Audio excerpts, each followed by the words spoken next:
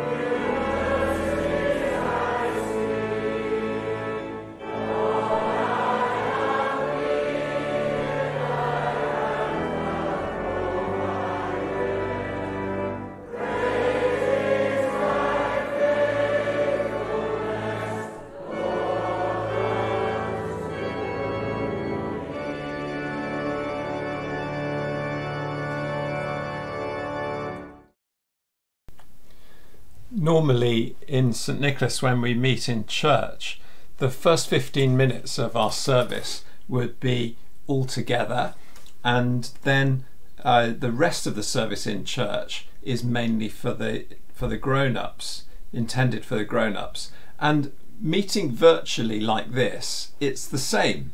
There's something specially for the children as well, but instead of the children going out to do that after our all-age part of the service, the children have already done it from 10 o'clock on Zoom. And if anyone's missed that and would like to come next week, do get in touch and we can give you the Zoom invitation. But now we're in our all-age part of the service, and we have our Australian friend Colin giving us a particularly Australian song and think about God's goodness and care for us.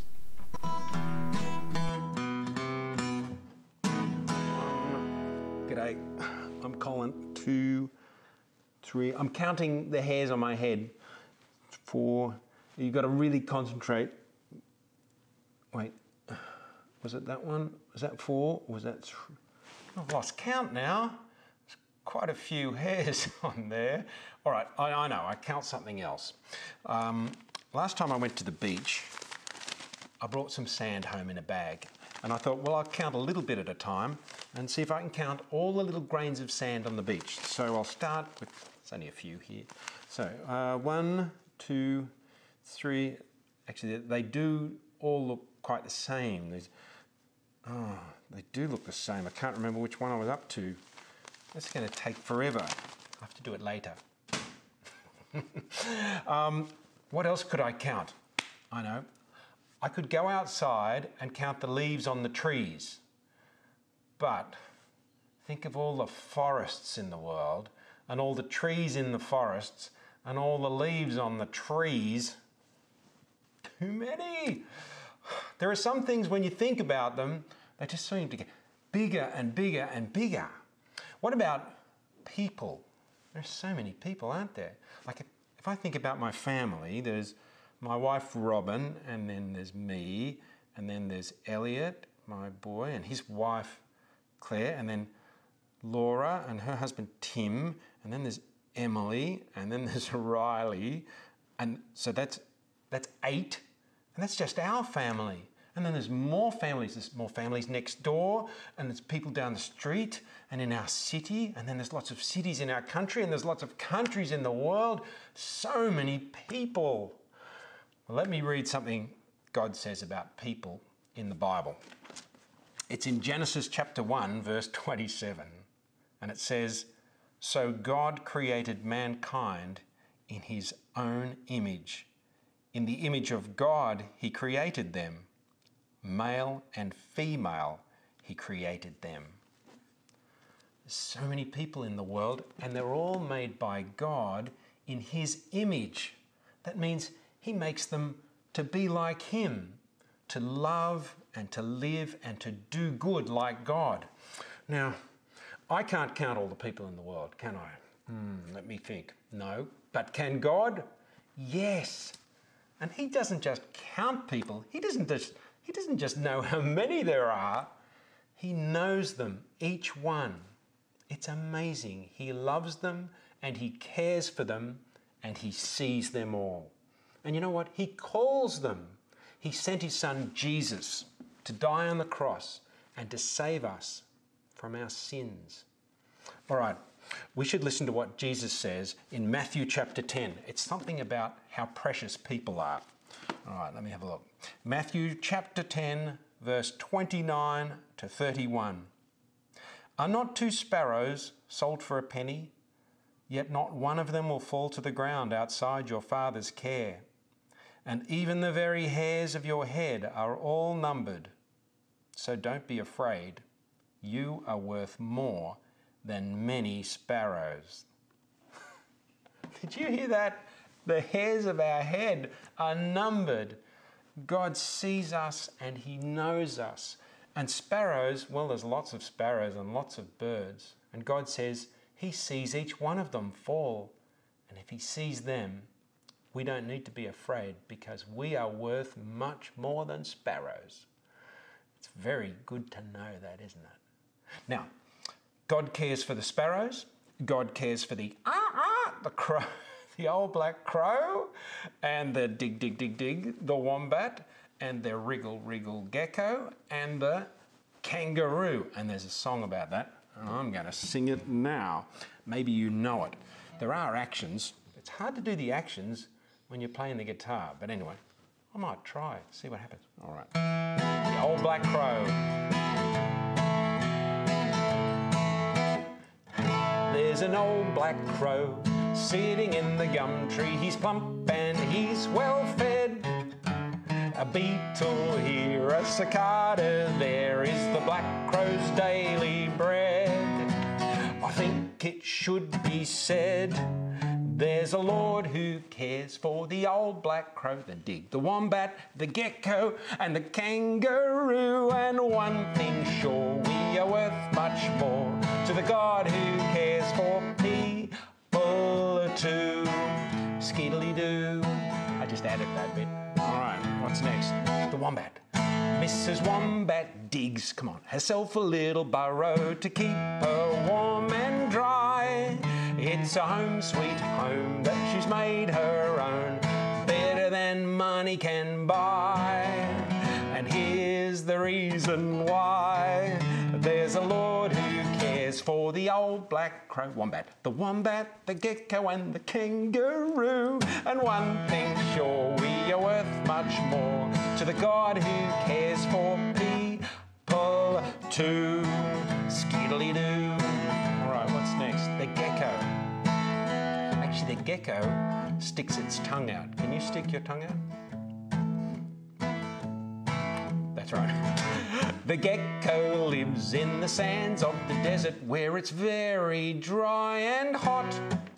He's small and frail with a stumpy tail, but hungry he is not.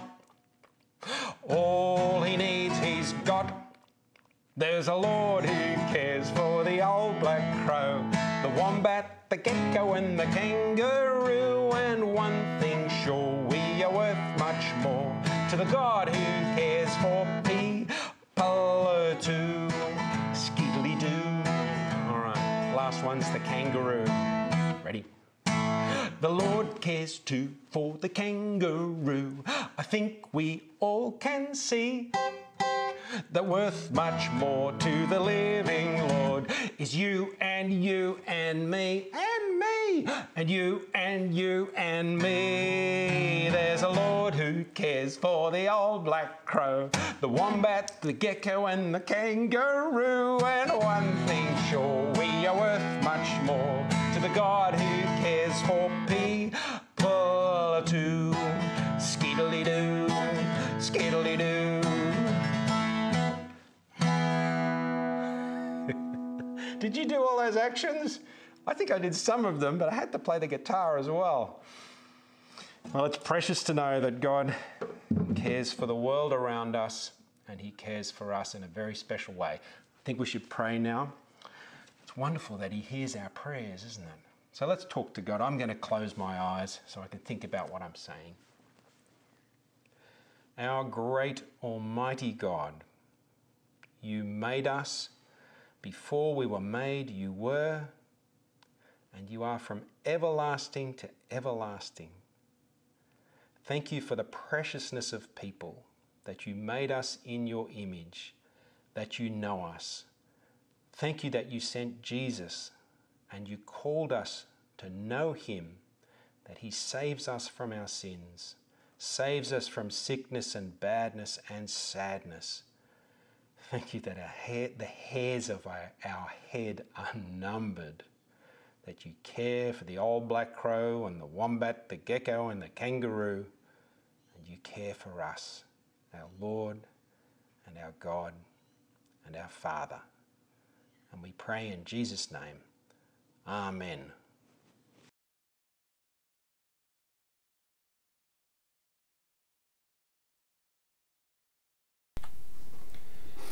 Seeing we have a great high priest who's passed into the heavens, Jesus, the Son of God, let's draw near with a true heart in full assurance of faith and make our confession to our Heavenly Father.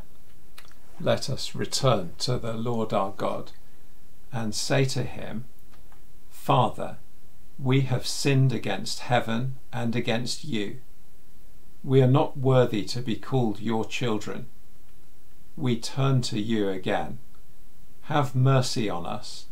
Bring us back to yourself as those who once were dead, but now have life through Christ our Lord. Amen.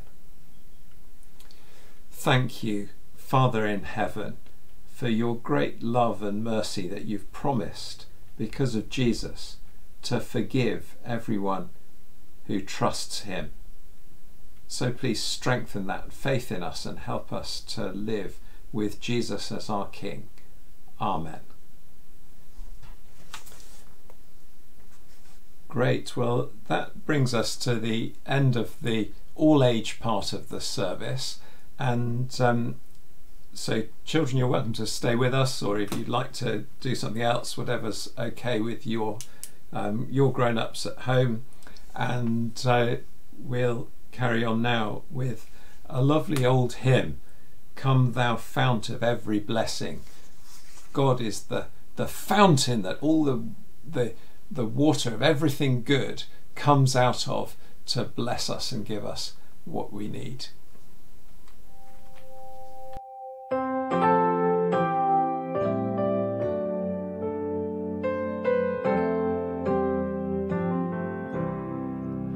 Come thou fount of every blessing, tune my heart to sing thy grace.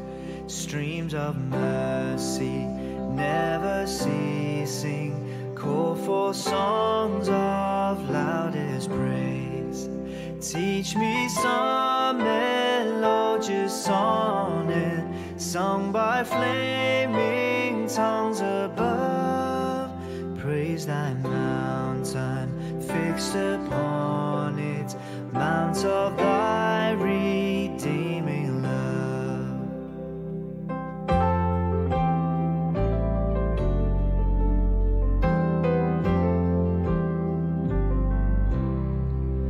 Here I raise mine Ebenezer, hither by thy help I'm come, and I hope by thy good pleasure safely to arrive at home. Jesus sought me when a stranger, wandering from the fold of God, he to rescue me from danger interposed his precious blood.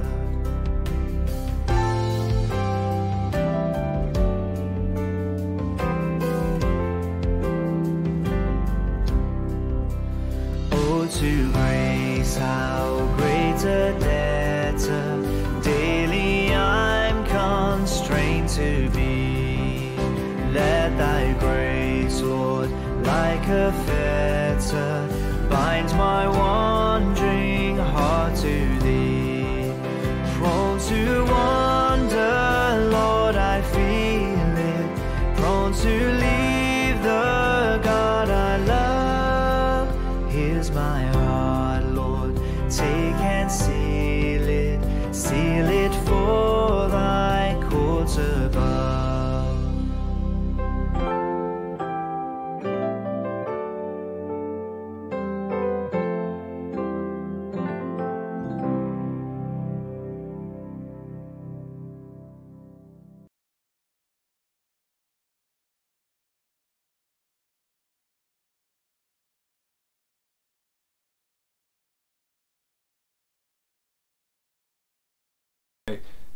We can't be together at the moment.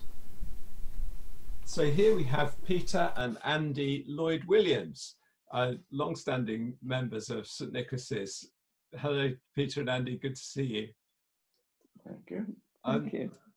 Thank you very much for joining us and inviting us into your home for this little conversation. How are things at home at the moment? You've had a significant change in the last week, haven't you?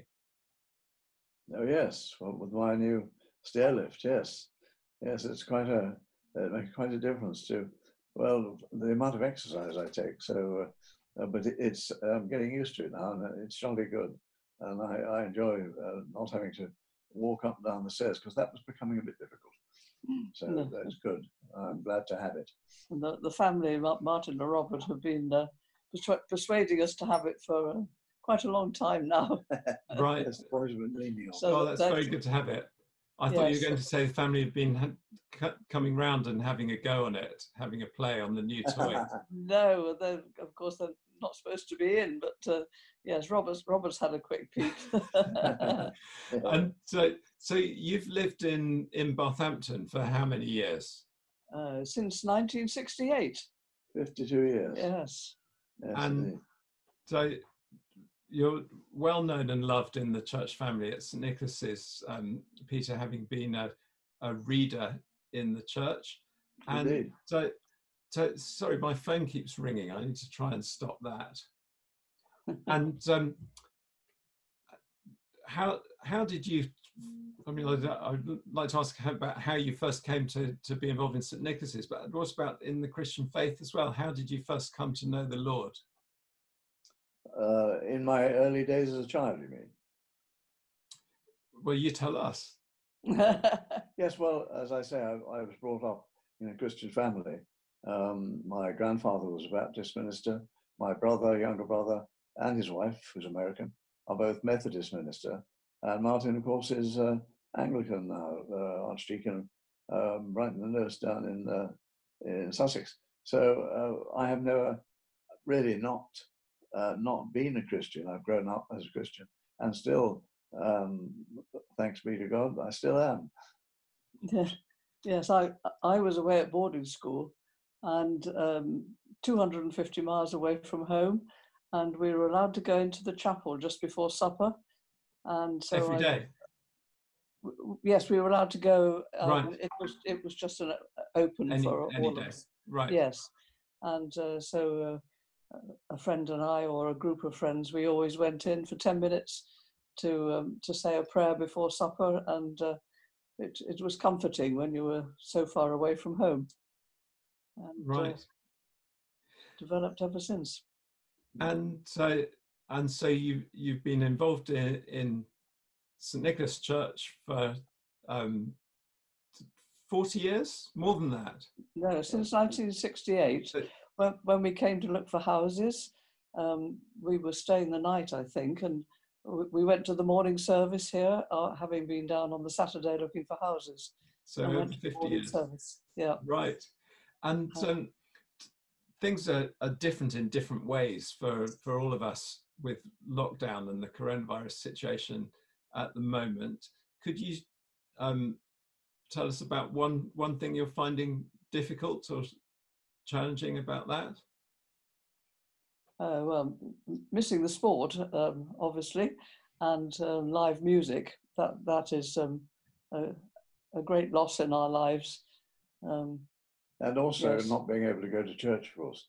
That's a huge loss. And all the groups, in my case, Steps in Faith, we are not able to meet, as of course are the other home groups. So we do miss those enormously. Meeting together and discussing the faith, that's great. That's a great loss, and I think everyone in the group feels that way too. Yeah. Mm. And can you find something positive in share an encouragement with us? Getting a lot of sewing done. Oh, lovely. Well, what are you working on at the moment with the sewing? Well, I've just finished an embroidery. Can we see it? Yep.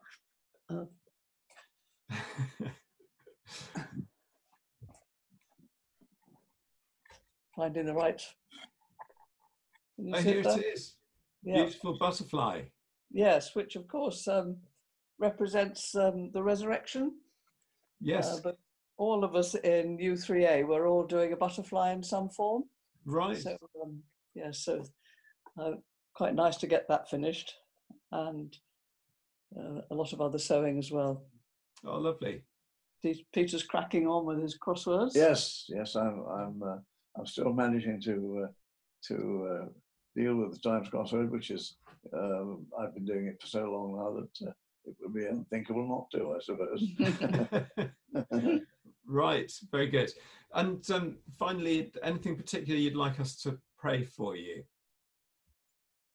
I think for the earliest possible return to some kind of normality. In particular, I'm concerned that there is still an argument about when schools ought to resume lessons and so on, because I think that the arguments are not helpful. I would like to see people agreeing and going on with things so that we can do that and do it together rather than argue about what should this. And I'm also slightly concerned about the panic that the media has engendered, and that's not, I think, at all helpful.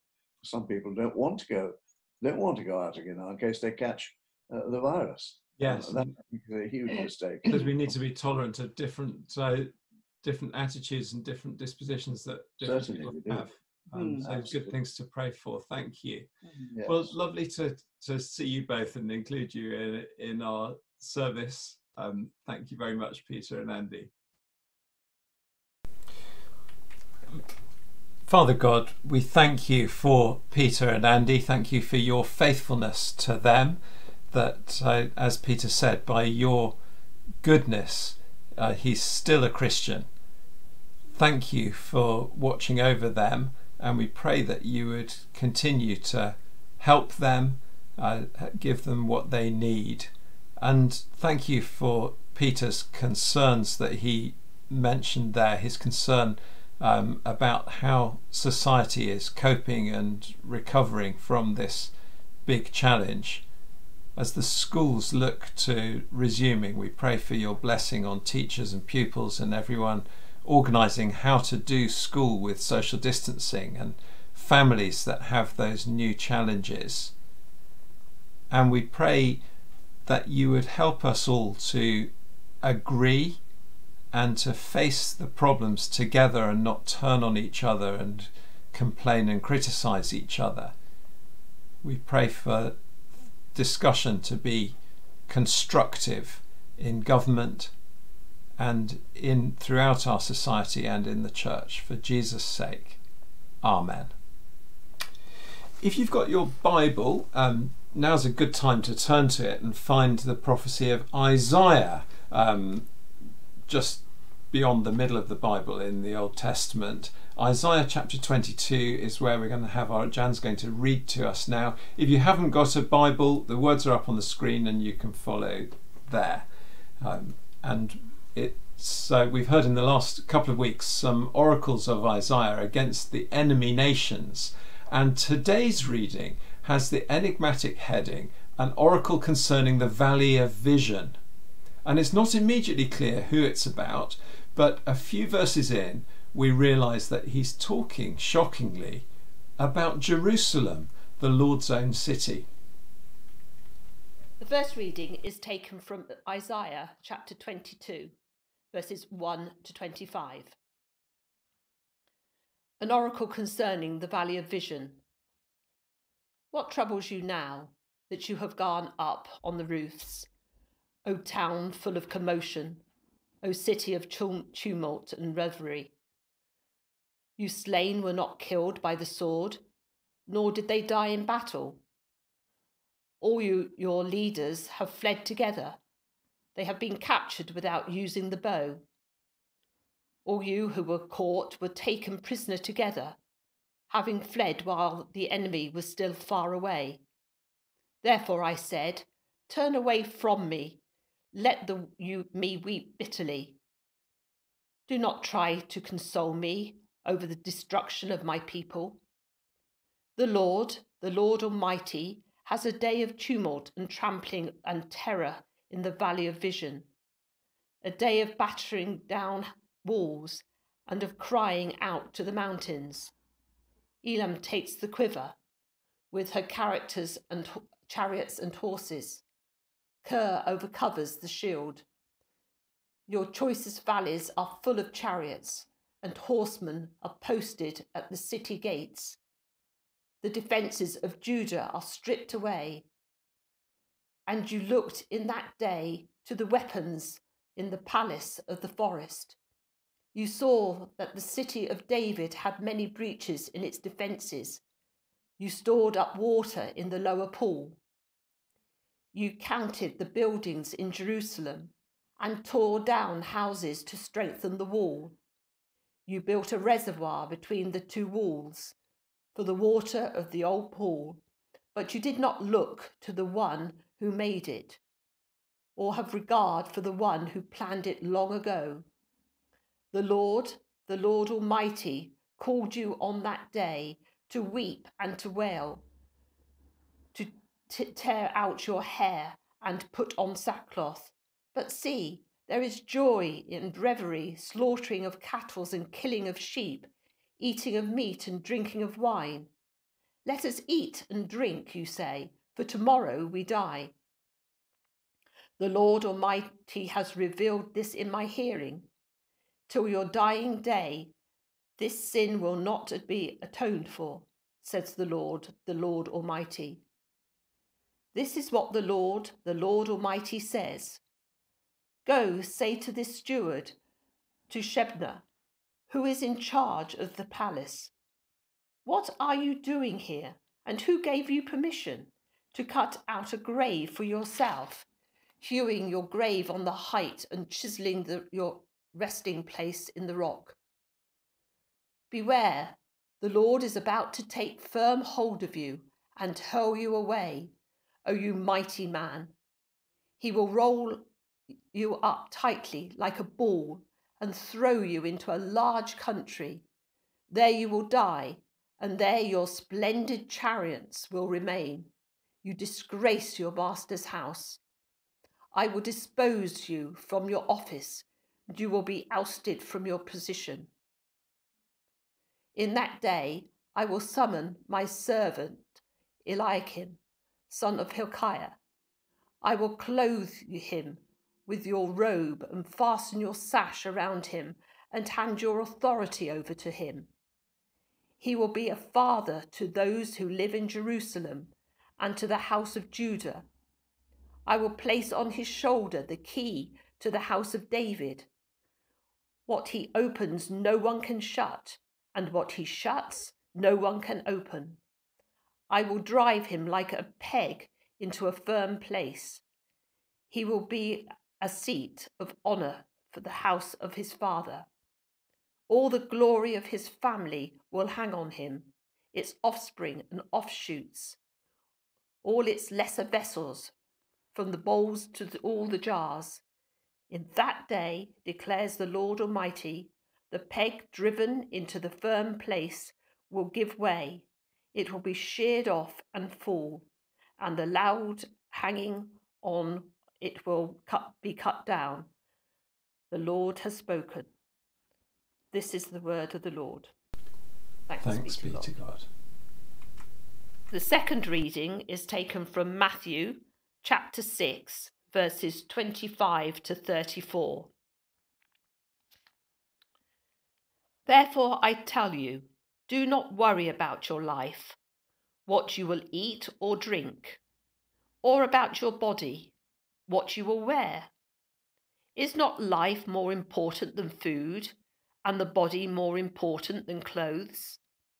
Look at the birds of the air.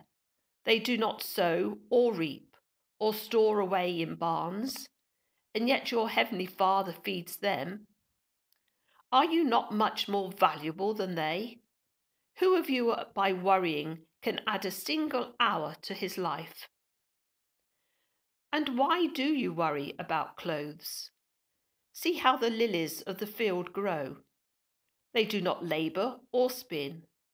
Yet I tell you that even Solomon, in all his splendour, was dressed like one of these. If that is how God clothes the grass of the field, which is here today and tomorrow is thrown into the fire, will he not much more clothe you, O you of little faith? So do not worry, saying, what shall we eat? Or what shall we drink? Or what shall we wear? For the pagans run after all these things, and your heavenly Father knows that you need them. But seek first his kingdom and his righteousness, and all these things will be given to you as well. Therefore, do not worry about tomorrow, for tomorrow will worry about itself. Each day has enough trouble of its own. This is the word of the Lord. Thanks be to God. The King of love my shepherd is, whose goodness faileth never. I nothing lack if I'm his, and he is mine forever. Let's sing together.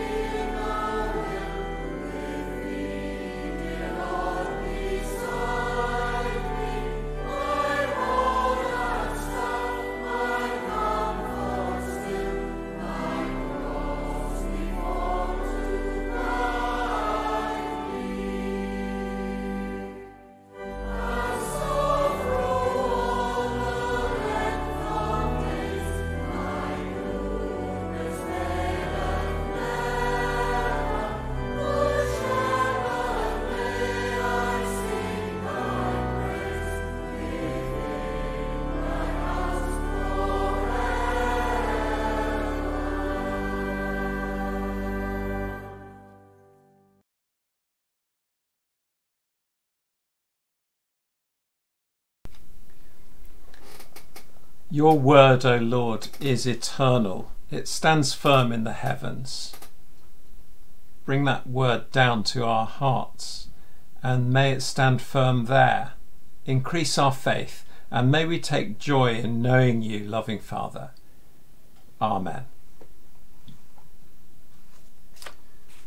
Short-termism is in the long run a disastrous approach to life. It can be so hard to plan ahead or to have a long-term big picture in mind as we live our daily lives, but long-term vision is essential in life as it is on any journey, where we need to know not only where to plant our feet or which way to turn at the next junction, but where our destination is and in which direction should we be looking to make progress.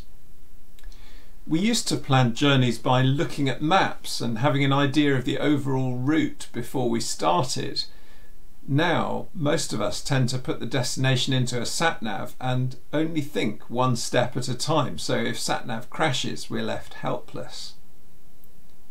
Sometimes the short term has to take over our thinking and action. A child steps out into the road and we swerve to avoid them, rather than sticking to our plan of not turning till we get to the junction. Coronavirus threw a spanner in the works of many of our plans, and we had to respond in an environment of uncertainty, unable to plan very far ahead, because by the time we get to the next month, so much might have changed again. With hindsight, we may criticise the government's approach at the start of the crisis, but at the time we couldn't see any better than they could. what was coming and how it would be. In last week's prophecy, Isaiah spoke to both the long horizon and the short term. Eventually, he said, Egypt would be included in God's people, but for now, don't make an alliance with them, he told the leaders of Judah. In the short term, Egypt would be under God's judgment. In today's oracle, Isaiah speaks to Jerusalem. He calls it the Valley of Vision, a puzzling phrase. Normally, a mountaintop is where you have longer vision. And Jerusalem is on the top of a hill, so the title, Valley of Vision, is ironic. A valley can be a dark place, like the 23rd Psalm's Valley of the Shadow of Death. And maybe Isaiah felt he was in a dark place like that as the Lord gave him a vision about Jerusalem and its future. He highlights 4 mistakes that could be seen in Jerusalem in his day, all of them arising from a short-sighted outlook. Before we come to those mistakes and look at chapter 22, let's just notice a couple of things from the chapter we missed out in our readings, chapter 21. First, it has an enigmatic heading as well, like today's oracle, the desert by the sea. Puzzling at first sight, as was the Valley of Vision. Chapter 21 is again about Babylon, which is in a fertile alluvial plain, well watered, down by the sea, but it would be judged by God and become a desert. Then there's the prophecy about Edom in verse 11. Watchman, what's left of the night? As though the questioner has woken up, it's still dark, and just as we might look at the clock to see what stage of the night we're at, he asks the watchman who's been awake, how long till morning? A bit like the children in the back seat asking, are we nearly there? My parents used to give us riddles for an answer to that question. And Isaiah the watchman replies, morning is coming, but also the night. If you would ask, then ask and come back yet again. The meaning of it seems to be that the nations are misunderstanding their troubled times and asking, where is everything going as greater darkness and uncertainty envelop them? How much longer will this night last? The answer is an unspecified time of waiting. Release will come, but there's more darkness to be endured first. It strikes me that this is illustrated in our present situation of lockdown continuing for a limited but unknown time. And all of that in turn illustrates the big sweep of history where we know morning will come. We know Christ will return, but we don't know when. And until then, there is more darkness, suffering and death to endure as we wait with hope. The New Testament book of Hebrews calls that hope an anchor for the soul. That long-term view, knowing Jesus is coming again and going to put everything right, equips us for enduring life's storms. So what are the 4 mistakes made in Jerusalem? Back to Isaiah chapter 22. The first one is celebrating short-term deliverance but refusing to accept what lies ahead. Here's a bit of history we'll read later on in Isaiah sometime, chapters 36 to 37, where the Assyrians, having defeated the northern kingdom of Israel in 722 BC and invaded Judah, besieged Jerusalem 20 years later. Those chapters are duplicated in 2 Kings 18 and the incident also described in 2 Chronicles. They relate a very important event in the life of God's people. Isaiah foretells a rescue, and his prophecy is fulfilled in Isaiah 37:36. The angel of the Lord went out and put to death 185,000 in the Assyrian camp. When the people got up the next morning, there were all the dead bodies. So Sennacherib, king of Assyria, broke camp and withdrew. He returned to Nineveh and stayed there. Maybe that was what the people were celebrating in Isaiah 22, when the people have gone up on their roofs, the town full of commotion, a city of tumult and revelry. Then Isaiah's field of vision suddenly changes and he talks about the revelry being turned to shame. He's talking about the future, but he's using the perfect tense. Your leaders have fled together. Whereas in English that normally represents an action in the future, in the past time, in Hebrew, Isaiah is using the prophetic perfect tense, describing what he has seen in his vision of the future, which is sure to happen and has already happened in his vision. Though Judah had been delivered, God would sadly hand them over to the Babylonians, who would besiege and defeat Jerusalem in 597 BC, leading to its destruction 10 years later. It's the terrible thing you can read about in 2 Kings 24.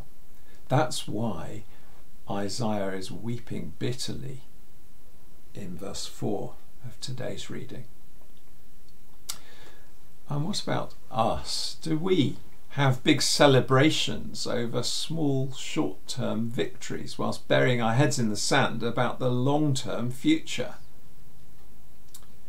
I don't claim to have the vision for how bad things will be socially, politically or economically as we move into what people keep calling the new normal. Maybe we should have more celebration over the survival of the NHS and the fall in infection rates and death rates. Or maybe there's worse to come. I don't know. But what the Lord has revealed to me, and to you as well, if you read his word, is an eternal perspective. You can't get more long-term than that.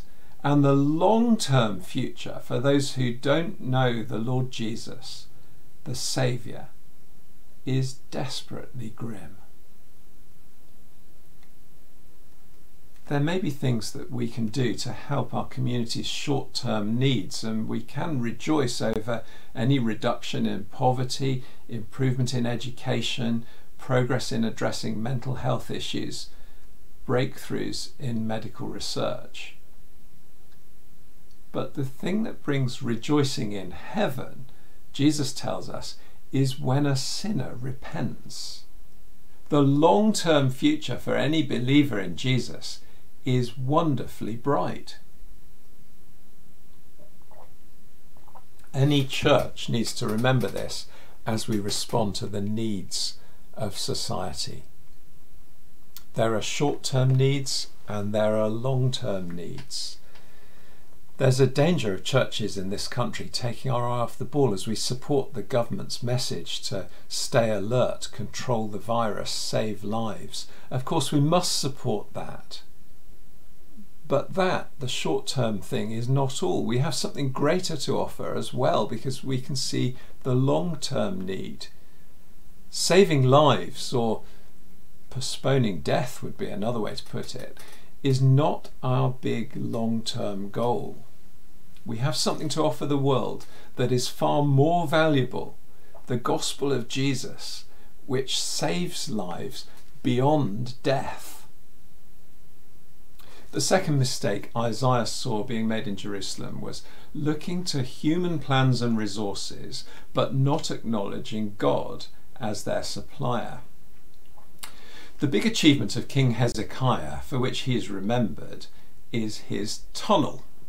You can still walk along it under the old city of Jerusalem. Hezekiah's tunnel is 0.5 kilometre long with a gradient of 0.1%.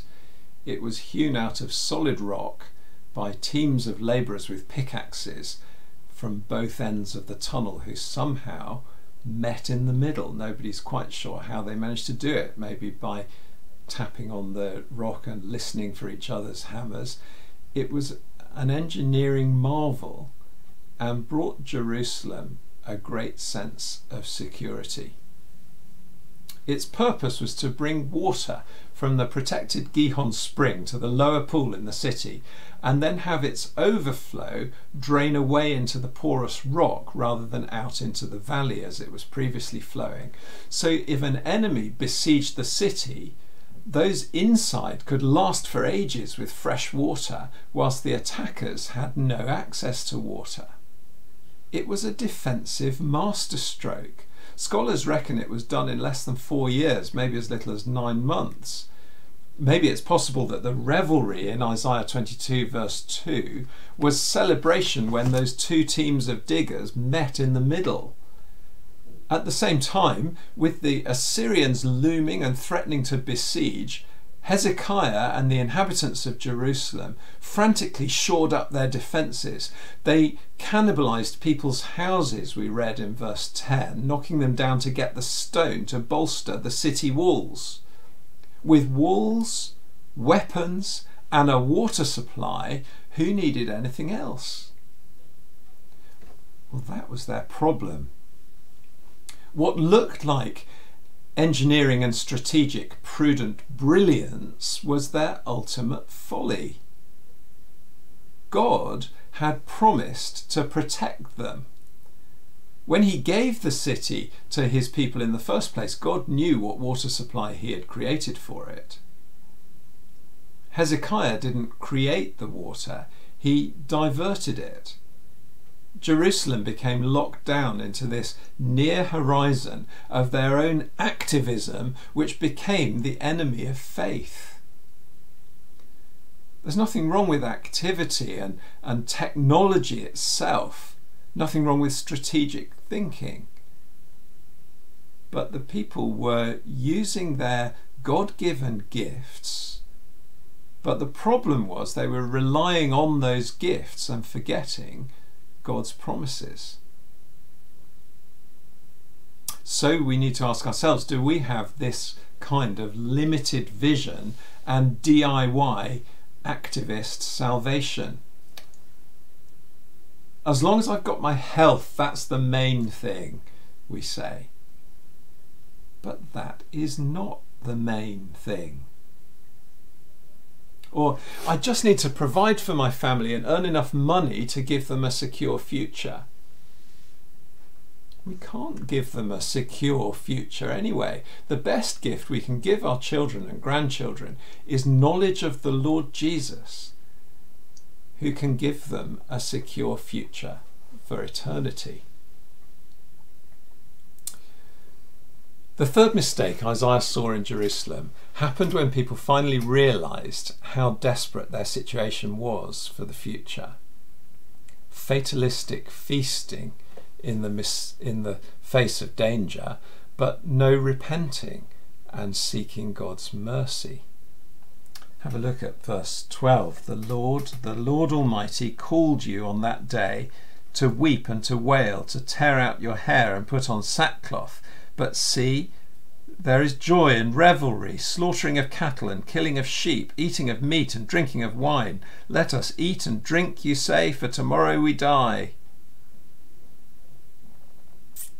Whereas in the second mistake we saw activism and a denial of faith, now we see escapism, which is a denial of repentance.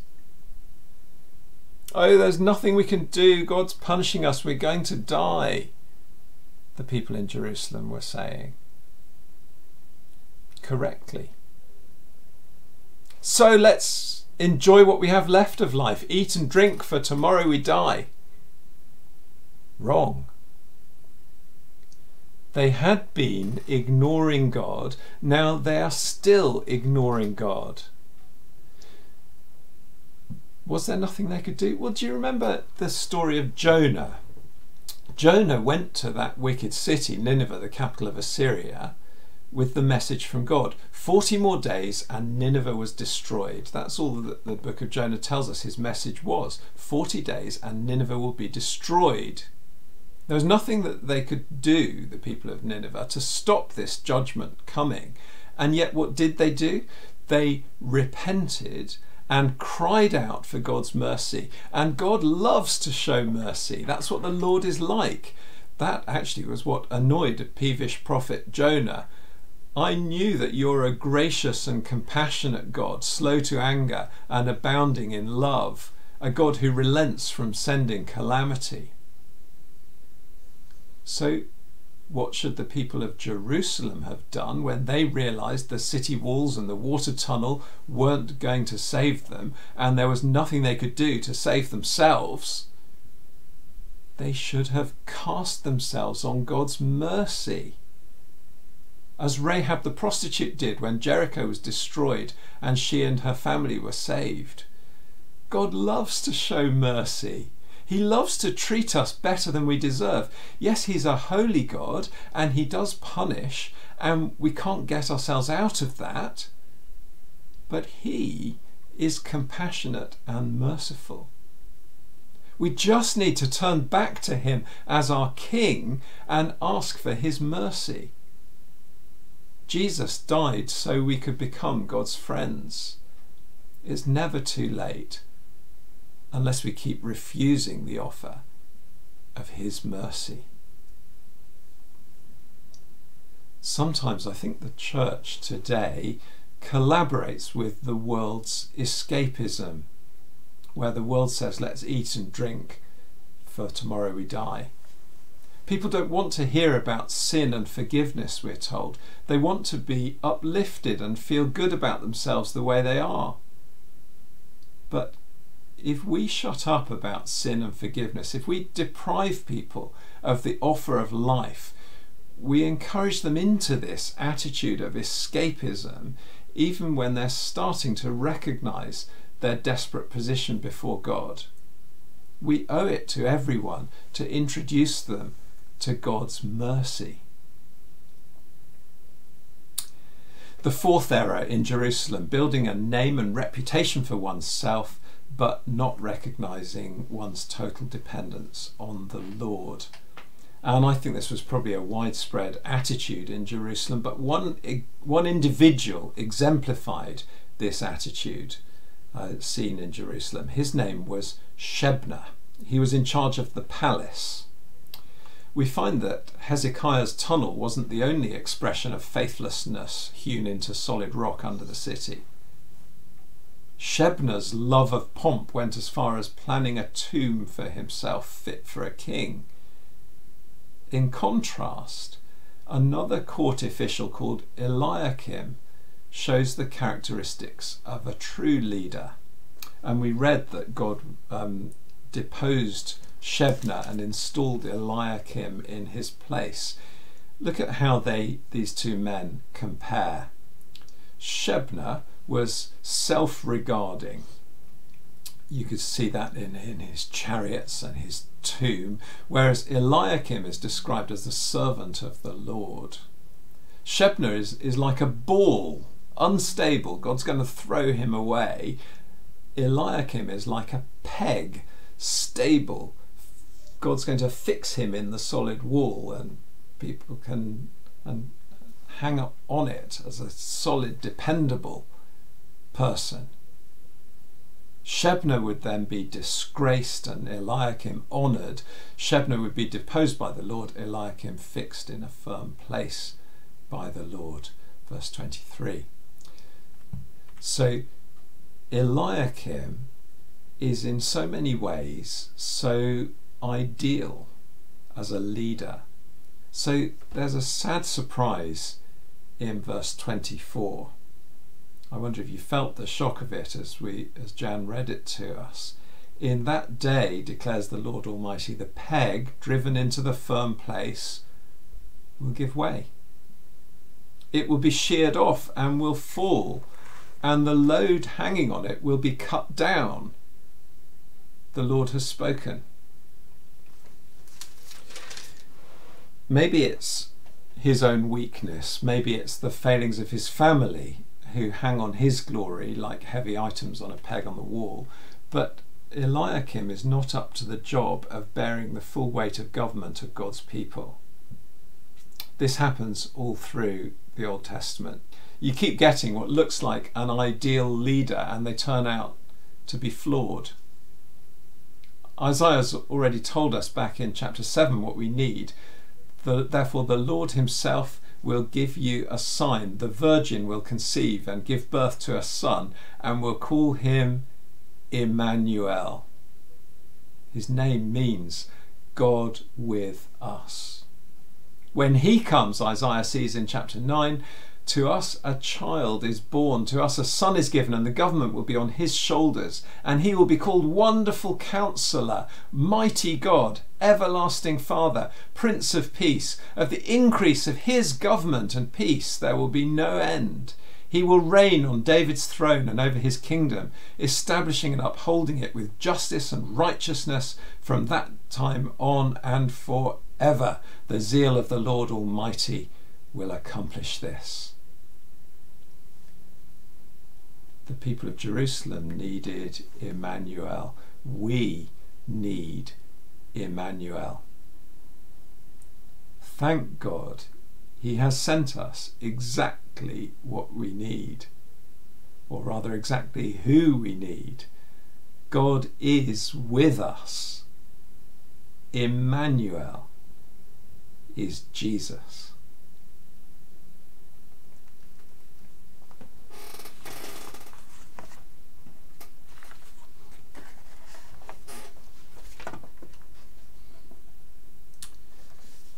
Let's affirm our faith in him together.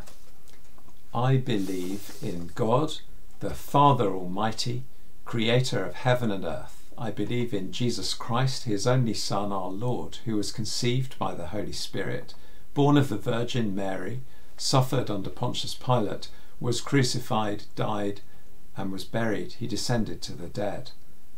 On the third day he rose again. He ascended into heaven. He is seated at the right hand of the Father, and he will come to judge the living and the dead. I believe in the Holy Spirit, the Holy Catholic Church, the communion of saints, the forgiveness of sins, the resurrection of the body, and the life everlasting. Amen. Let's pray. Heavenly Father, we praise your holy name, that you are both our provider and our provision. You give us all that we need for both our physical and spiritual needs, and you yourself are that provision, for you are the life and light, health and wholeness. You are the way and you are the truth. You are our Saviour and you are our friend.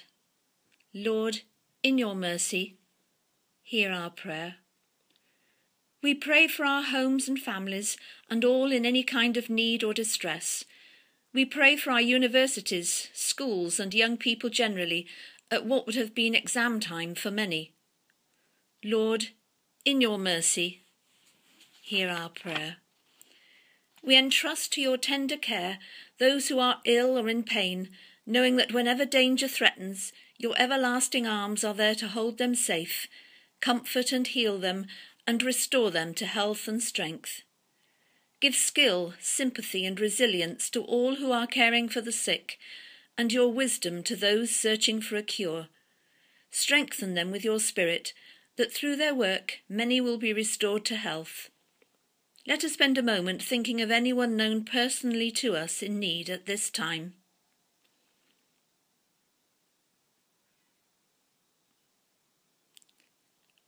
Lord, in your mercy, hear our prayer. We ask for your blessing on our mission partners, David and Heather and Mike and Vicky. Help them as they continue to share their knowledge and love of you in these difficult times. Lord, in your mercy, hear our prayer. Ever-present God, be with us in our isolation. Be close to us in our distancing. Be healing in our sickness. Be joy in our sadness. Be light in our darkness. Be wisdom in our confusion. Be all that is familiar when all is unfamiliar, that when the doors reopen, we may, with the zeal of Pentecost, inhabit our communities and speak of your goodness to an emerging world. Merciful Father, accept these prayers for the sake of your Son, our Saviour, Jesus Christ. Amen.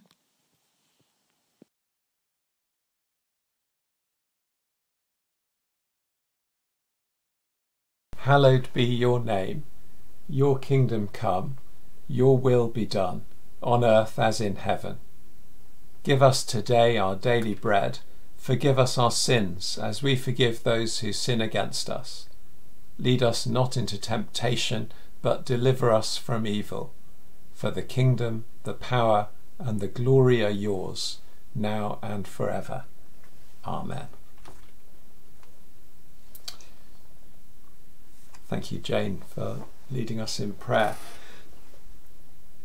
Do send a text in. I've had a couple of texts arriving already. Now would be a good moment to send one, and then I can read out. If you'd like to say something to the church family, send a greeting. I think this is quite an important way to keep our church family connected and our church life going under the current challenge. Margaret White says, sends in a text from her and Ian, good morning church family, love and prayers to all. And one from Bryn and Roseanne, trust everyone is keeping safe and well as we are, much love. We've had a nice photo I'll show you in a minute. Sorry that Ray's videos of his birds not working in the loop before the start of the service if you tuned in early, but it's been lovely to see the development of those blue tits from Ray's bird box camera. And Ray has texted in, enjoyed the sheep video to the hymn The King of Love. Well done, Hugh. So yeah, well done, Hugh, for finding these hymns and videos and getting the copyright permission to use all these different things. We're really grateful for that, and it's helpful for us to have feedback as well, because some things people are finding easier to sing along to and some things harder. We're trying to get actual singing rather than just instrumental accompaniment, so that's been great this week, and enjoyed seeing shepherd with a Land Rover and sheepdogs, slightly different from the Palestinian scene, and then some quite English looking countryside, which was lovely. The Zoom coffee time, God willing, will happen after this service, so do take a minute to get yourself a coffee and then tune into Zoom meeting number. The meeting number's not actually on there, but it'll come up at the end of the service, 449 344 829. If you've been to virtual coffee before, your Zoom should remember it. And last week, as we had been warned, where Zoom all over the country and I think all over the world was having problems, we didn't manage, most of us, to see and hear each other very much, but it seems to be back up and running, and that would be good to see one another.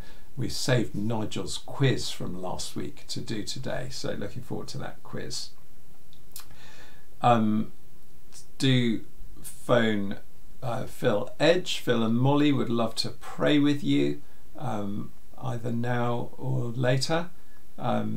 We always offer prayer ministry in church after a service, and this is the sort of equivalent to that. There's Phil and Molly's, or Phil's mobile number, 077 21 651 828. And here's a lovely picture of Vilma and John. Let's make that full screen, and a message from Vilma. They've been having a challenging time, but thank you for that, Vilma and John, and God be with you. During our next hymn, you might like to consider it to be the offertory hymn, as it were. There are some bank details which, if you already give by standing order or have given by bank transfer before, you may already have.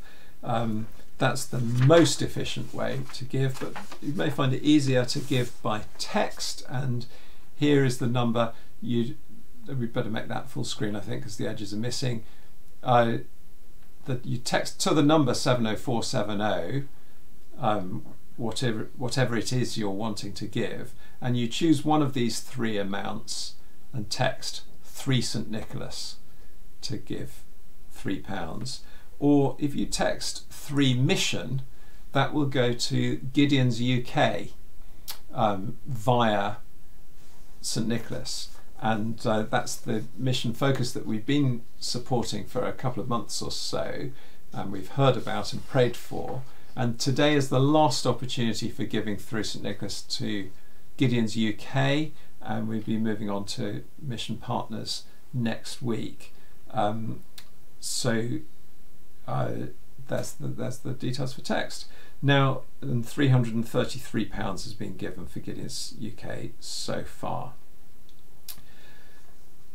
God is the Lord of the years, and I love this hymn, looking to him who's helped and guided us. And so let's keep our trust in him and not in our defences, our water supply, our insurance, our pension, our health, or whatever it is that he's given us, but rely on him, the Lord of the years.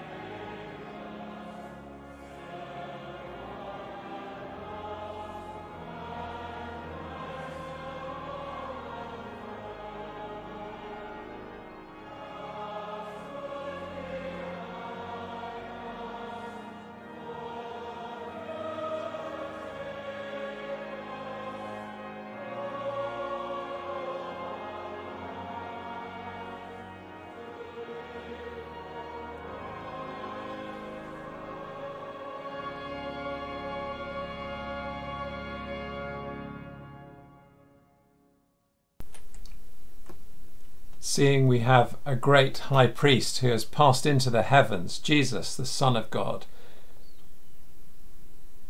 I'm reading an ascension blessing, and I've read the wrong bit, so let's start again with that. Christ, our ascended King, pour upon you the abundance of his gifts and bring you to reign with him in glory. And the blessing of God Almighty, the Father, the Son and the Holy Spirit be upon you and remain with you always. Amen. And so we've got another blessing now as well, which has been produced by various churches around the country, called the UK Blessing. It was circulating on social media a couple of weeks ago. You may have seen and heard this already, but we finish our service with this and then see you at Virtual Coffee and see you next Sunday on YouTube live stream.